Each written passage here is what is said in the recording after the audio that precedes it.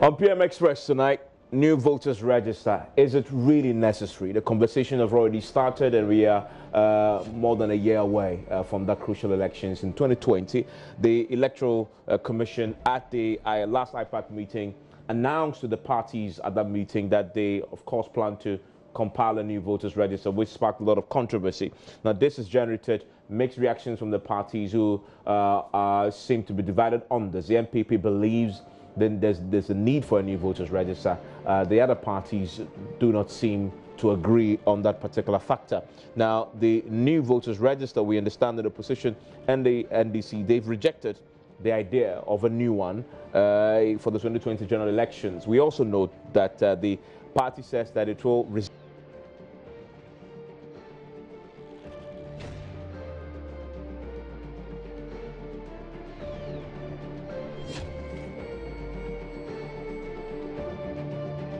for you to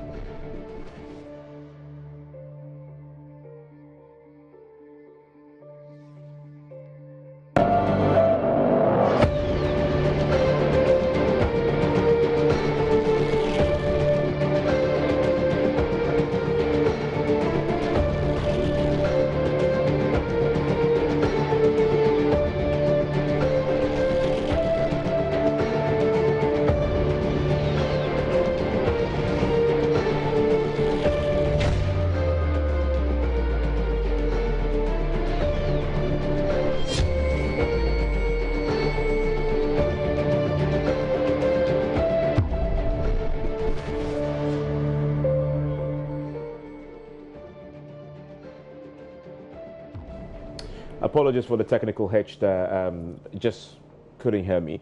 But as we deal with the issues regarding this particular matter, it's been one of the most controversial issues in the last year for the political parties. And anytime there is a need to compile a voters register, it's in fact a very controversial issue.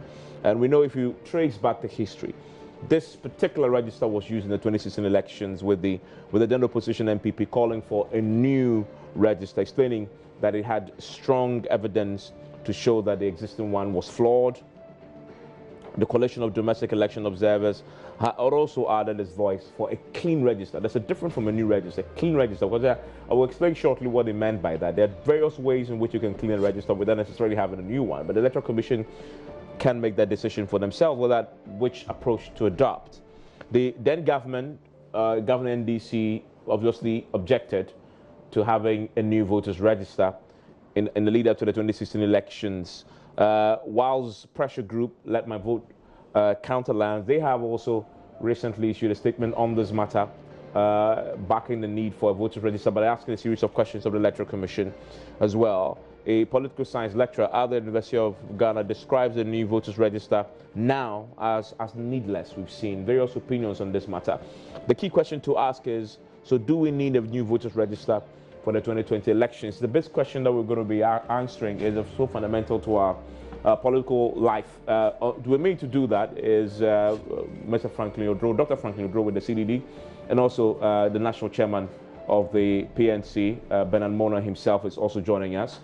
You can also join us as well on this all-important show as we delve into this all-important matter.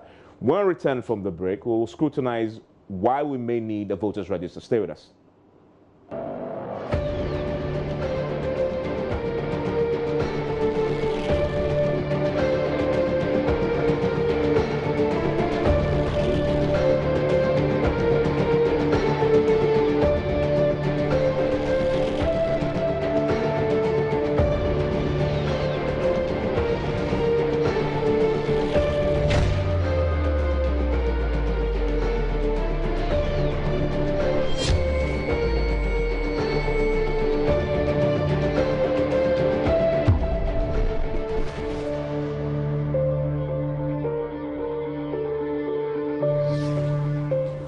My guest in the studio, as I introduced earlier, Dr. Franklin Oduro is a Deputy Executive Director at the CDD. Also with me is the National Chairman of the PNC, Bernard Mornah. And Bernard has just been bereaved, and so condolences to him. Bernard, condolences to you. I know you were very close. And people don't know, back in the day, Bernard and I were part of a group trained in leadership at the Frederick Ebert Foundation. And we traveled all the way to the WA to help our brother in when the first time you attempted to go to Parliament, right? 2004. 2004. That's way back in the day. As leaders being trained by Frederick Ebert Foundation, and that's when I met his dad, who passed today. Our condolences to you and the family. Thank you. You failed to tell them that it was at that point a police officer, yes, stopped us and wanted to assault this gentleman. You should see, and he was in his backyard. A gun to shoot at me, honestly. Yeah, this was 2014, way back. That's like 15 years or so ago. Let's deal with the substantive issues. Dr. Oduro, the new voters register, the EC has a justification for it. In fact, I wanted to watch Mr. Tete with the Electoral Commission, who is in charge of, I think, operations, and he's been explaining why the Electoral Commission has decided now that we're going to have a new voters register for the 2020 elections.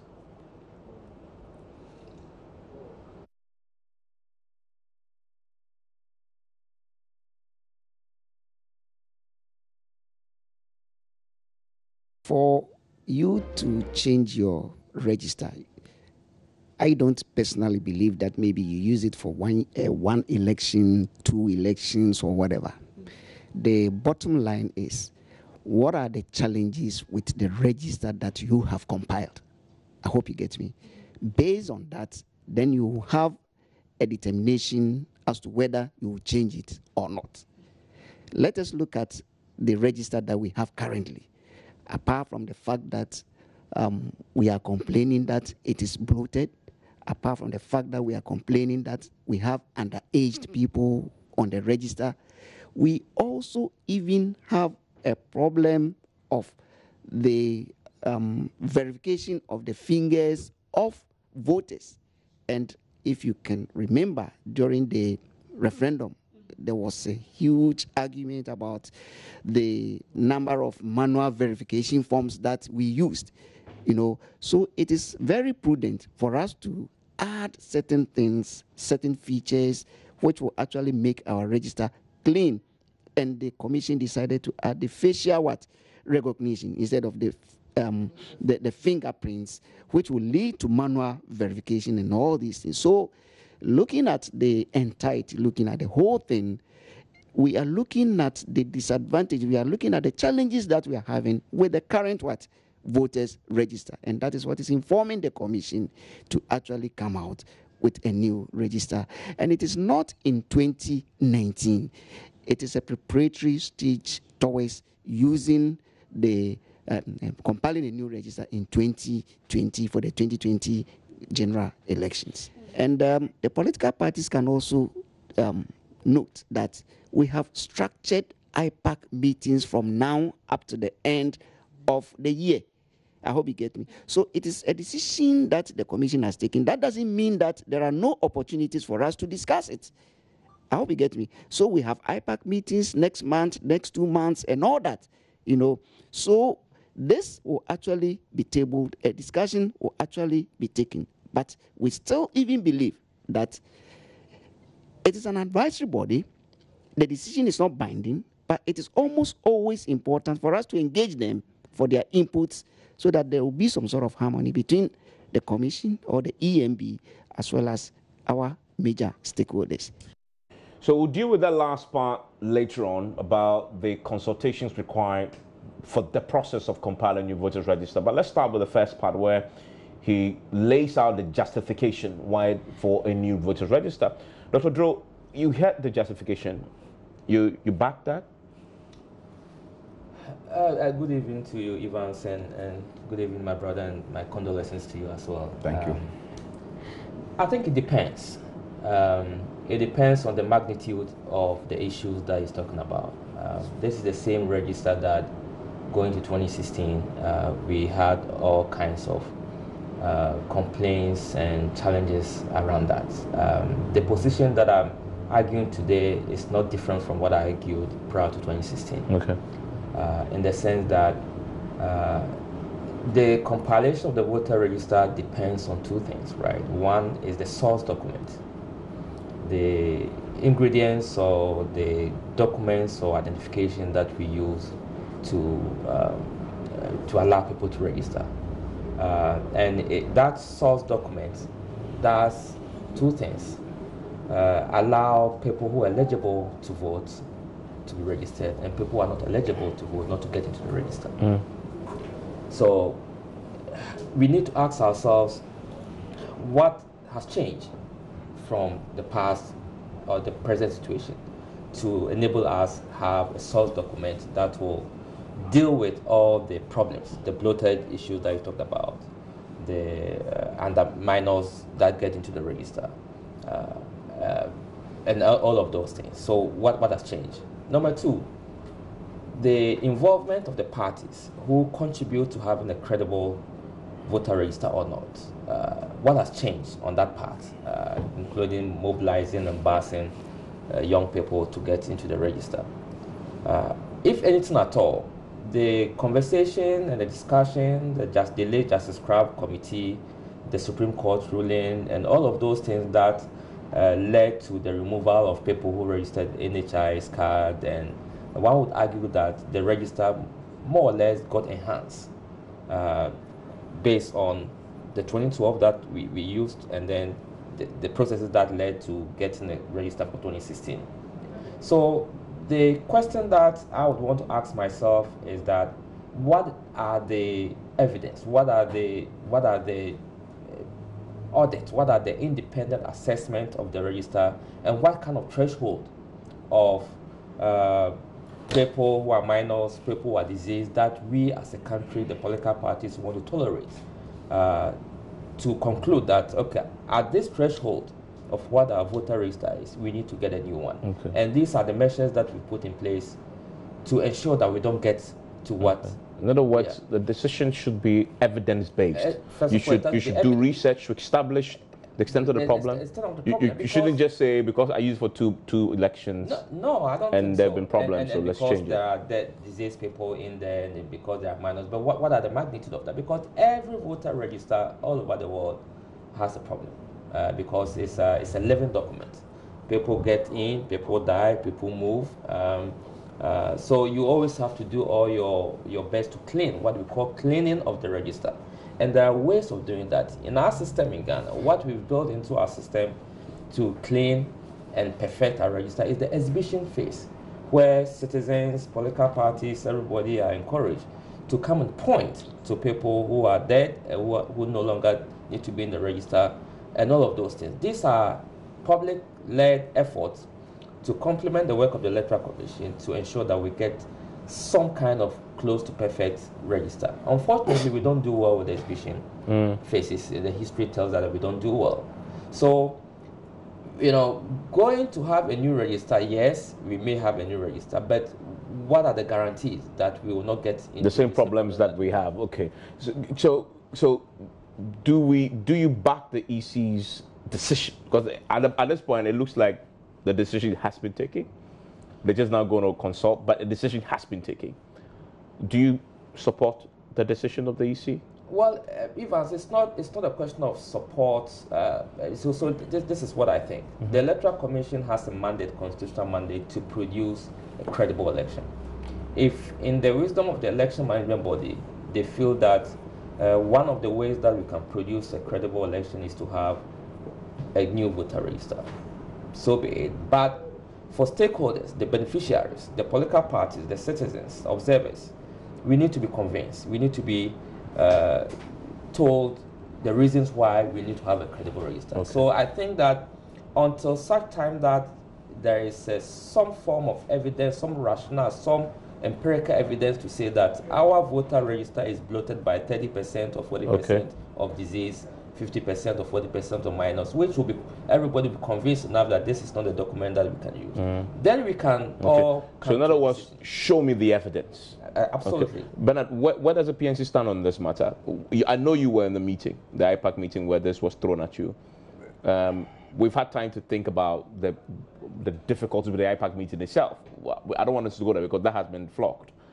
But the substance of the conversations about whether or not we need a voter. EC says they've decided. They're just telling you. IPAC is advisory. You can't decide for them. The decision has been taken. They're going to consult you going forward. Do you support the compilation of a new register? listen to the Electoral Commission and you feel like vomiting because the arguments they are making don't add up. This is the Electoral Commission that says that the voters register that they have is fraud with minors. They have not told us how they will be able to get a new register without minors engaging in it. This is an Electoral Commission that claims that the voters register is bloated. By what extent of bloating they are not capable of saying. And they are saying that because of the fact that the, what do we call it, the biometric features are not functioning properly, the register is not fit for purpose for election 2020. But it is fit for purpose for the district assembly elections, which is an essential aspect of our democratic processes. A referendum is even more important than anything because the referendum of 28th April 1992 produced our constitution. And everything we do in our nation today is taken from what the constitution says. So the constitution is the embodiment of law, is the embodiment of state act. And yet a referendum, given its significance, is what determined the birth of the constitution. Today, you are going to do a referendum on a major aspect of our democratic governance, which is on whether to elect the MMDCs or not. The Electoral Commission is willing, in their own naivety, to go into the referendum with a fraud register. They are not thinking about, okay, let's hold on the referendum, let's hold on the district level elections so that we can cure whatever we have seen as the lacuna within the voters register before we can embark on any elections. You are willing to go that step, and you think that the general elections is super to these other elections. That should tell you, ab initio, that look, without mentioning words, it is about something to chop procurement day inside, brother. So this is largely about procurement issues, and civil society will want to interrogate further because they are using this as a push between the political parties and the Electoral Commission and saying that they have their independence to work. It's not about your independence. If there are difficulties with the register as we have it now, why do you go into the district level elections? But isn't the fact that there are difficulties with the register? I'm saying that what are the difficulties? We know them. I mean, there are minors in it. There are a lot of dead people who vote. I can tell you.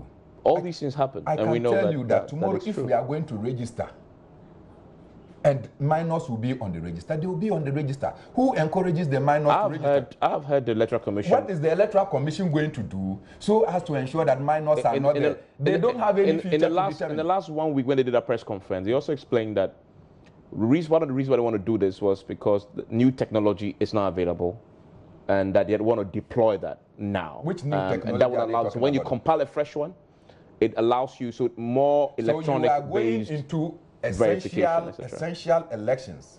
That is the bottom of our democracy. And you are willing to go with a fraud register in your own terms. You don't have a difficulty with the fact that the register, as you yourself are pointing out the difficulties, you say that there are difficulties with the register. The basis you don't agree there? Why? Was it not the same Electoral Commission, but with different commissioners, that came to justify, and CDD supported them, that look, the issue of bloated register, today as we speak, my father is no more. His name is on the register. So by the fact that we have not gone to take his name from the register is bloated.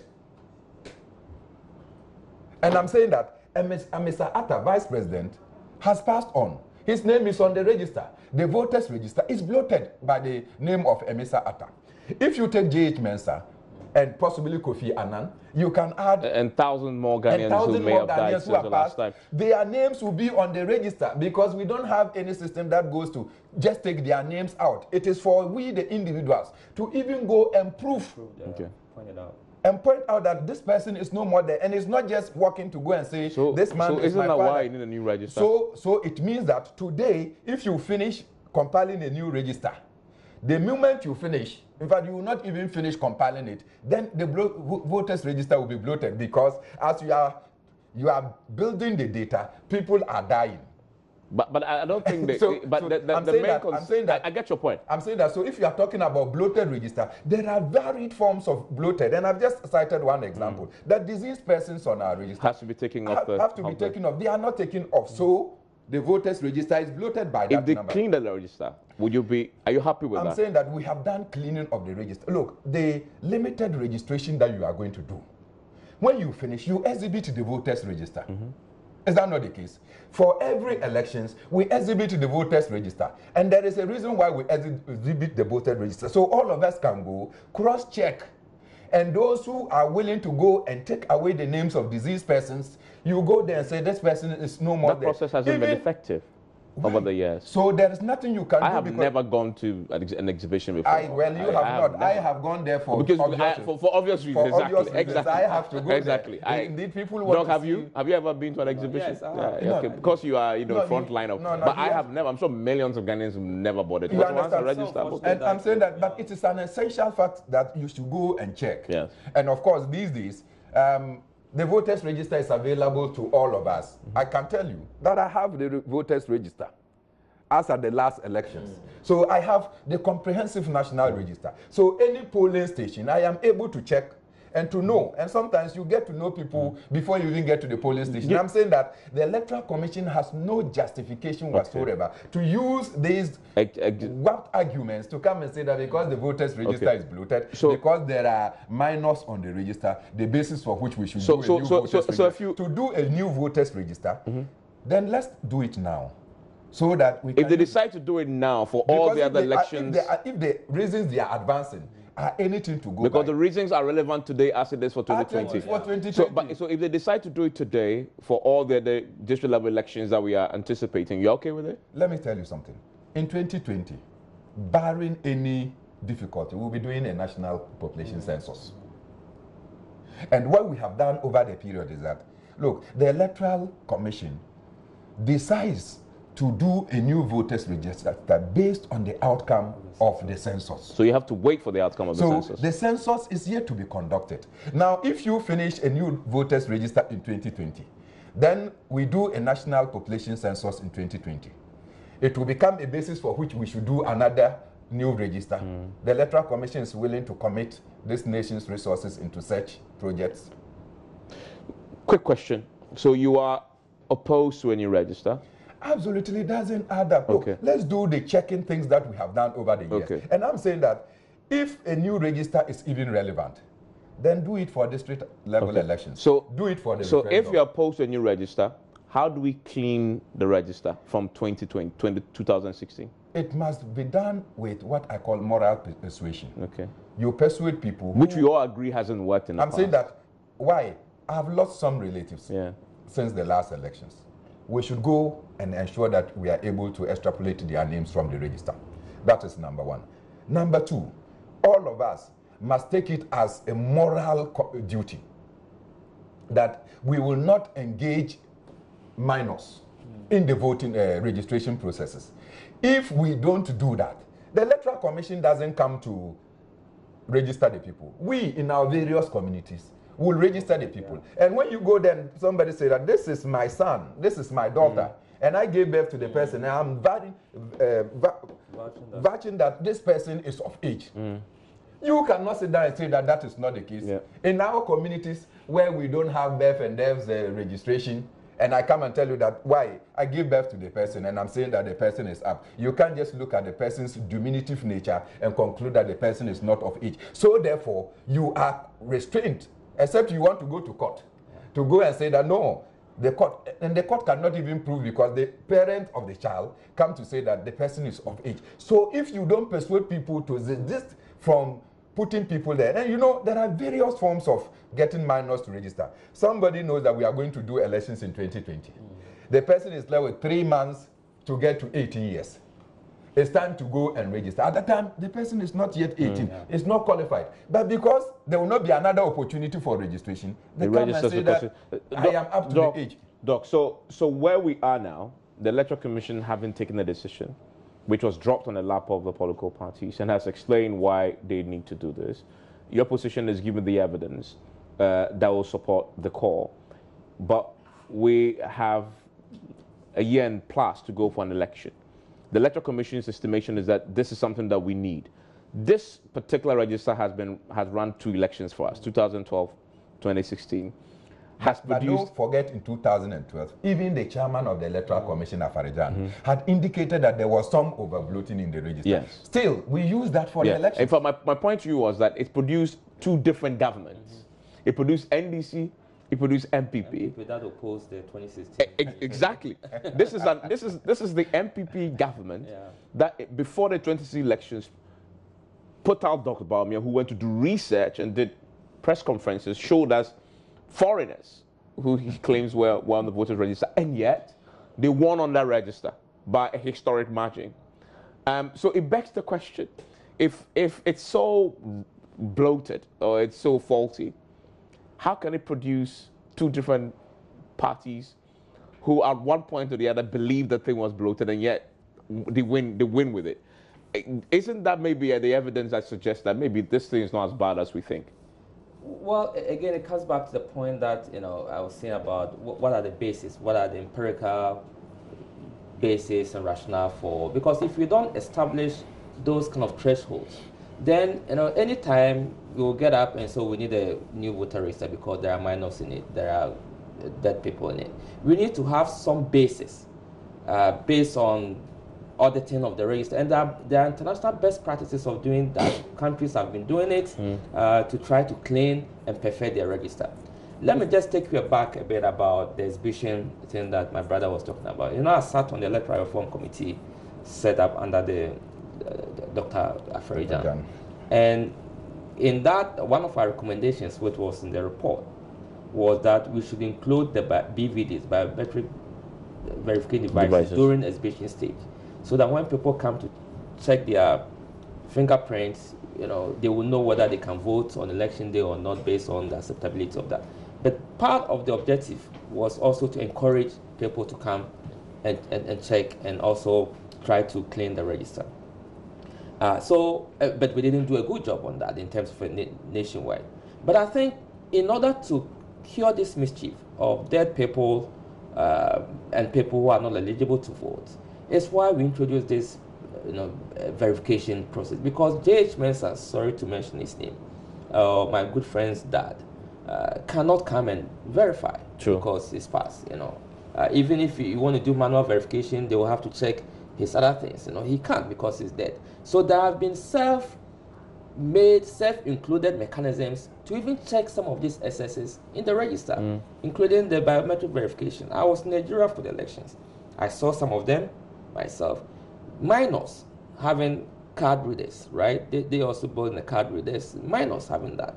So the thing is, once you don't check the source, the inputting of the register, you don't have mechanisms to check that, you will always come back to arguing that the voter register is not credible, it's bloated, it have minors, it have dead people, but we put in mechanisms to check some of those things.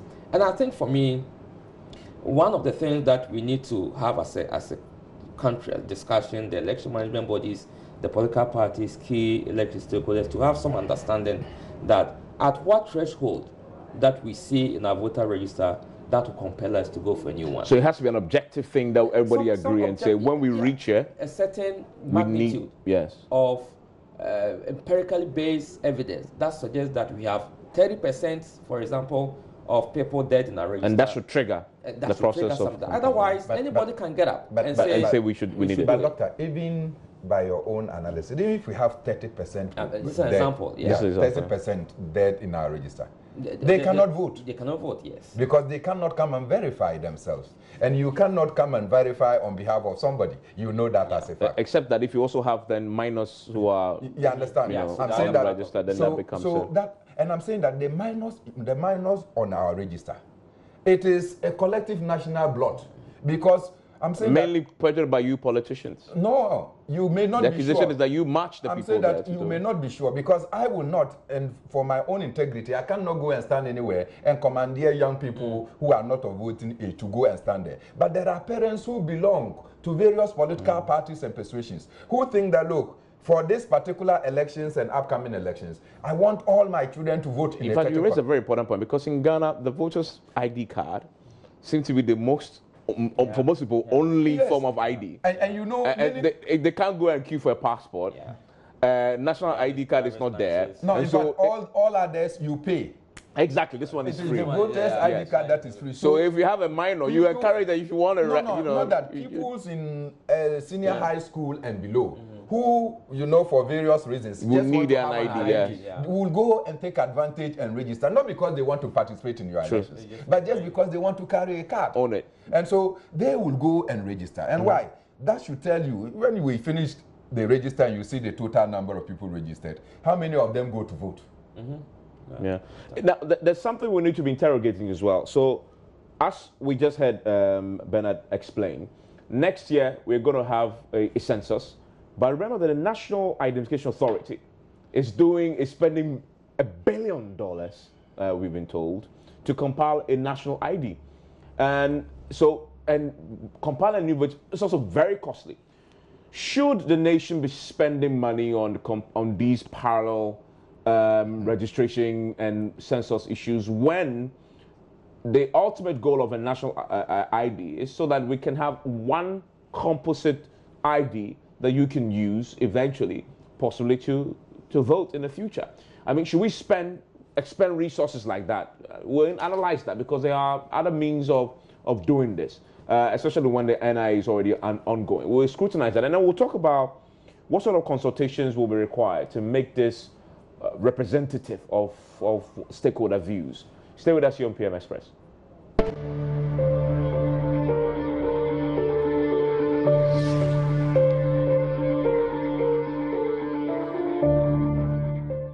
Still live on PM Express, so talking about the need for a new voters register. Bernard, so there's a group of people in civil society. I've heard Imani, for example, make the point that it will be waste of money if the EC really has decided they want to go ahead, because of the billions we're already spending on ID. So we have NIA that's spending $1 billion plus to put together a national ID. We all know that the card for voting that the Electoral Commission does for us is also another ID that they want to do biometric. You've mentioned a census. Ideally, national ID and census should come before the voters ID, because then that becomes a basis to check, and deal with the people who come and are not Ghanaians, first of all, but also are minors. Because if you have that base, you are able to clear. Because you asked the question, if we do it today, how are you going to guarantee that the minors don't come on? Do you agree with those who say the EC at least should not duplicate what we're spending money on? To the EC's argument that the reason for which they want to do the limited registration in the district headquarters of the Electoral Commission, as opposed to the electoral areas that we have proposed, so as to make the processes available to all political parties. I'm just asking, if I am an MPP person and I'm residing in Sankana and I'm now of age, you are asking me to transport myself from Sankana to Nadoli to go and register and to come back to Sankana. Or I am a PNC person and I'm in Bamboy, and the district capital is in Bole. You are asking me to take my bicycle to ride from Bamboy and go all the way to Bole to go and register and to come back, just because I want to get myself enrolled on the voters register. It doesn't make sense. Proximity to the voter or to the registrant is a very important encouragement for somebody to go and register. And you say that because of cost, you are not going to do this. And yet you are not factoring cost in the issue of next year elections. You are doing a new register, and the possibility that after the referendum, we will say that after the population census, there is going to be cost. And of course, some have raised the issue of the national identification card as, look, enormous amount of money is spent on it. And you are using this as a major source document for all of us. Why can't you wait so that when that exercise is complete, You can then source some information from it. But you see, as I was saying and talking about procurement issues, even this national ID card thing, you recall that the Constitution had to be amended because it was at the domain of the Electoral Commission.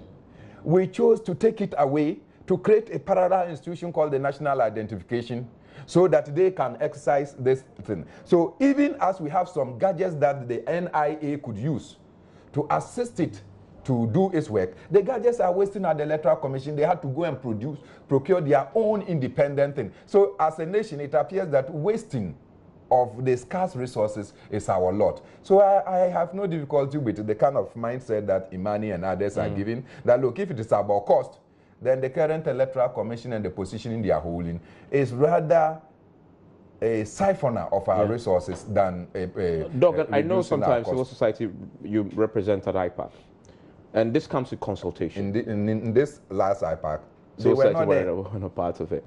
It comes down to consultation. Were you surprised the way this was announced? Such a major item that we all know is anytime you announce voters register. Are you surprised that the way it was easy? The way it was smuggled in, because they wanted to smuggle in, and I describe the Electoral Commissioners now as smugglers. That's why civil society was not informed of the IPAC. You give us a date for IPAC, it falls on safe March. You did not give anybody an alternative date. You just get up overnight and decide that the IPAC is the next day.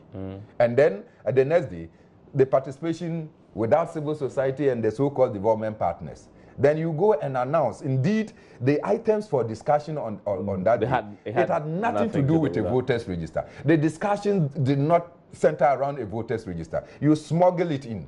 We need persons of integrity at the Electoral Commission than these smugglers that are now occupying that place. After the IPAC, they said the parties had agreed. We all know now that that was faulty communication. But generally, this was dropped on everybody and everybody was surprised. I'm sure you were to wake up and knowing how deep your involvement is with the electoral process in Ghana. You had no clue, I guess, that this was coming.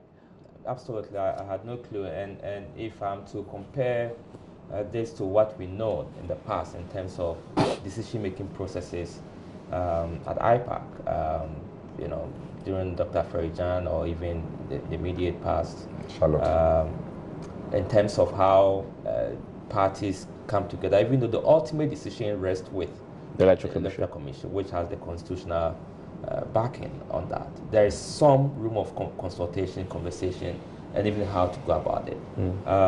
So I was a bit surprised about that, but I think listening to the deputy chair, and I think Mr. Tete as well, it's not fair complete. My sense is that the passing through, as my friend calls smuggling through, was in reference to a response to a question that was posed at them. That's the sense I got. I wasn't at the IPAC meeting. And there is no way I believe that the election management body will go ahead to do such a big exercise without getting the parties especially involved, because ultimately when you talk about governance, good practices, best practices, although you may have the law on your side, you have to take into account the beneficiaries of your decisions and your policies, because if you don't consider them and include them to guarantee collective ownership, then whatever delivery you are not going to have the support of others to ensure that you get it right. So you may have the law that you take decision, and you may be taking a good decision. You may be taking a decision that really will enhance election integrity, but you have to take on board the key beneficiaries, those that you are going to deal with, because the parties are going to campaign and mobilize supporters to come and register. They are going to produce agents to be there to ensure that the processes go through. They are going to ensure that when you call for exhibition, they mobilize their supporters to go and check. They are going to ensure that they use that register ultimately to campaign and get voter to turn out. And as an election management body, you should not be concerned only with the process. You should also be concerned only with the outcome, in terms of, if I do A, would that lead to B, in terms of get citizens come out to vote and ensure that the democracy and the governance that we all cherish and want to protect. And as an election management body, your duty is to create that environment for citizens to exercise their franchise, to elect people who they want to govern them. So it's not just about you taking a decision. It's about the decision you take that affect the lives of the people that, as a state body, you are mandated to. However, so you're confident the Electoral Commission will come and consult. However, the way this has been handled, don't you foresee a challenge here? Because they've already announced we have taken a decision that we want to do this. They told a lie that it was extensively deliberated. Yeah, in fact, the letter said that was a huge lie. The parties smuggle an item and come and tell people that it was extensively They made the point that the parties have agreed. The parties say, no, we didn't talk about this. And then they come to defend it now. They say, in fact, if you listen to Bossman, say we don't need you to make the decision. We have taken the decision. You are an advisory body. You don't see that problem, that now they want to consult, but the consultation means you're open to change your mind, right? Yeah. But they've taken a decision already to say, this is what we want to do, and this is why we want to do it. Now come and say, let's talk. I'm not sure. I think that this is a human institution. They can go back. I'm sure they will reflect on some of the responses and utterances. And this, as I said, this is a game that the election management body cannot do it alone. They will need the political parties. They will need civil society. Indeed, they will need. Can they recover from this though? Because they would. If you sit with a political party like Bernard's, what are you talking to him about? When you've already decided that you're going to do it. They have always worked it out. I mean, if you have been involved in IPAC meetings, decisions are taken at one meeting, the next meeting they go and iron things out. They are friends, they are partners. They know how to deal with this matter. I think it's good that the issues have come out. It's good that the Electoral Commission has come out to say, look, this is our intention, but we are still open to have conversation and discussion. The political parties have their positions. But I think even though ultimate decision rests with the EC, they should still consult. Those decisions that you take, you have to remember that you are taking those decisions to serve some people, a constituency. And that group must be matter. Okay. Yeah. You agree with his confidence? That I don't think so. I don't know why he's chosen to play a very diplomatic way about it. The Electoral Commission is being arrogant and belligerent towards decision making. If you look at the posturing they are putting, they are saying that we don't matter in the affairs of the electoral. But that's a fact. We matter. IPAC is an advisory body. You can't take a decision. You do matter, yes. Let me tell you. But you can't take that decision for them. From every research that you do, the major decisions and reforms that have taken place since 1992 were not even the brainchild of the Electoral Commission. That's a fact too. You understand? But it's also a fact that we go to the Electoral Commission, people bring in ideas, novel ideas, and we make suggestions to the Electoral Commission, and those things have been accepted, and then we have taken and we've moved our democracy and our elections from one greater frontier to the other. Okay? Because the Electoral Commission was opened to listen to advice. Not this arrogant, belligerent posturing that this new Electoral Commission want to put across. Even Afarijan, in some instances where he was hurt, all he will tell you is that go to court if you don't agree with the position. But then they will never sit down and say that, no, we are not open to advice. You listen to advice. Why? And when you listen to the advice, you then can say that, okay, I've listened to you. They said they will now consult you. You consult us after you have smuggled in.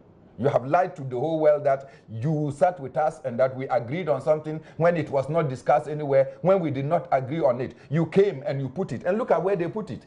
Item 1 had something to do with the agenda of the meeting. Item 2 had something to do with it. Item 4 had something to do with it. Item 5, item 6. Item 3 just came from nowhere. And if you read the preamble to the 6 points that they made, this is what you are. You realize that, look, something is not adding up. Look, even if you want to lie, add a little bit of decency in the lies.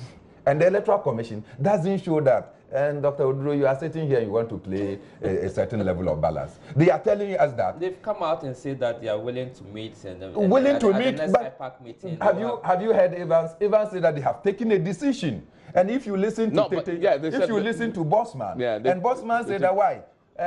Okay. You cannot dictate to them. No, he said that, well, if we even smuggled this into the press release, they have the prerogative. We have right to determine. So if you want to but it doesn't mean that they cannot consult. They say they have the right to determine, but it doesn't mean that they cannot open up and have a I'm saying that if you want to open up, Look, all of us must agree. Yes. What is the basis for a new absolutely. register? Yes. Bring the factors that you have just enumerated. We will point out the strengths or weaknesses in those factors and tell you that if it is this one, why? The Electoral Commission, Tete was part of the Electoral Commission that defended the issues of a bloated register. So what has changed? So what is the PNC going to do now? Where we are, what is the PNC going to do now? Well, we've been talking since yesterday. Most of my party communicators across the country have been asking me, so what position are we going to take? We've been explaining to them, because you don't want to push into people's mind. We explain the situation to them, and everybody then says that, so you are going to do population census next year, which is a must for us as a nation. So we'll do population census next year. You think that a referendum is not important, but the general election is important. You think that you can go with a bad register to go and do district level elections, but you cannot use the same register. So if the register as we have it today is bad, but is good enough to be used for district level elections, it doesn't. I know it's a challenge for you. Final question. So, well, are you ready to sit and consult? The EC says you're willing to talk now. You're willing to at least talk. Evans, I don't agree with you all the time, but we sit down to talk. Yes. And I hope that the EC will be open and not hold the kind of antiquated positions that they want. So the PNC is ready to talk? Why not? Okay. Doc, I'm grateful that you joined us on this matter. Hopefully, this will not be another instance where we fight, because check our history. Voters registers have always been one of the thorniest issues. We had violence in the past. When they start the process, it's a challenge. Maybe this time will be different when good reason prevails. My name is Evans Mensah. Enjoy the rest of tomorrow. We are back with the post-mortem of Bawumia's town hall, final emerging from the shadows and criticism. He's going to speak to the nation about the economy with the rest of the economy management team. We'll be having an analysis of that after the event. So join us then.